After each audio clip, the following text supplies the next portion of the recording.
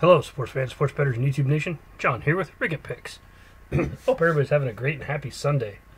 Um, you know, Saturday still a lot of soccer out there in action, a lot of late games that I had on the card, so not done yet. But the stuff that is done, had two early winners, one soccer plus 180 winner, had an NPB winner, and then had Everton plus a half a goal. They won. Clemson minus 27. They took care of business hard. Also had Clemson minus 7 in the first quarter. I wanted to do Clemson everything, and I should have. They took care of business. And then Texas A&M Mississippi State had the first quarter over 14 or over 10 and a half, and Texas A&M scored 14 points in like 2 minutes in the second quarter, but nothing in the first quarter. So we lost that one, but so far it's the only loser on the day, and hoping everything else cashes out and takes care of business. Hoping for a solid day. So far it's been a really good one. We'll take it. Also on a baseball game in the evening time. So, lots going on. But NFL Sunday, we got some good games. We got some ugly games.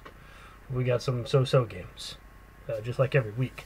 But I'm going to go with one of the uglier games. The Washington football team versus the New York football Giants. Numbers-wise, in head-to-heads and what you're thinking, the Giants are favored in this game for a reason. Favored by 3 currently right now is what I see. Lines dipped down to 2.5 a couple times, but I'm just wondering if this is a bait and switch here. If you look at the eye test, to me, Washington has the better defense if they're healthy.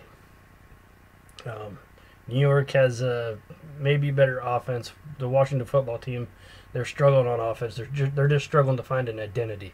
Is mainly what they're struggling with. They got decent players. Got a couple of Ohio State Buckeyes. No offense to any quarterback that's ever came out of Ohio State, but you guys typically are not decision-making quarterbacks. You're, running backs most of the time. Ohio State's my boys. They're my boys. Don't get me wrong. Love what they do there in the Big Ten. Love what they do. Throw touchdowns, all kinds of them. But it does not transfer to the NFL for whatever reason. It's just like USC. They struggle. They just struggle in the NFL. Is what it is. Anyways, Haskins on the bench. Kyle Allen starting. I think Alex Smith's waiting in the wings. He's been a decent quarterback, and what that man has went through to come back is just amazing. Just hats off to him for going through all that to come back and play. And, even if it's what he played, the small, just a little amount, he got to play again. And that's what his journey was all about. But let's look at the stats. The Washington football team, it's going to be really hard not to say Redskins, but I will do my best not to do it after that. The total yards, 294 or 291.4 on offense to New York's 301.2, so pretty evenly matched. 10 yards difference there.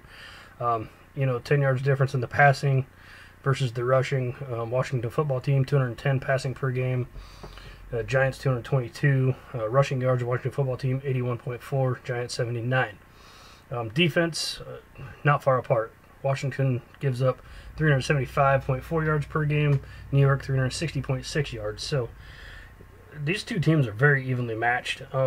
If you look at who they have played this season, the Giants just almost beat Dallas. They lost 37-34. Giants are getting better. I don't want to say that they're better without Saquon Barkley, but they're almost better without Saquon Barkley. But Dallas defense is terrible. They will give up points to anybody they play. The Washington football team hasn't got to play them yet this year, but when they do, I'm sure that they'll get yards on them. It's just how it goes. The Rams, they struggled pretty hardcore. They had a pretty rough game when they played the Giants. The Giants lost that game 17-9. They lost the 49ers, beat them 36-9. The 49ers are terrible. And then they lost that close game to the Bears, 17-13. Lost to the Steelers. Go to the other side of the Washington football team. The only win they have is a win versus the Philadelphia Eagles, 27-17. But the Eagles, they're not that great. The whole NFC East is just struggling. But They lost to the Cardinals. They lost to the Browns. Browns are good. Lost to the Baltimore Ravens. Don't need to announce them. They're pretty good.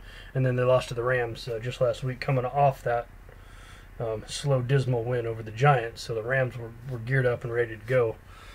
So I don't think you can say, well, you can use that as a head-to-head because the one team had just come off the heartbreak. You know, we only beat these guys 17-9 when we probably should have thrashed them. You know, we need to do better, so, and they did. They did better. What I'm getting at is I like the Washington football team in this one. I'm going to take the plus 3 points at minus 125. I'm going to put a $50 bill on it. That's how I'm going to roll. So your official Gridiron Ricketts pop pick for this game is going to be the Washington football team plus the 3 points for a $50 bill. Currently see it at minus 125. It's dipped down to 2.5 a couple times.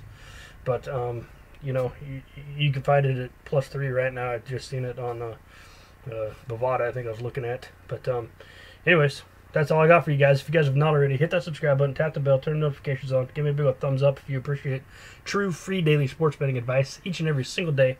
I will be right here. I will see you guys here tomorrow. Have a wonderful, happy Sunday, and most importantly, good luck with your bets.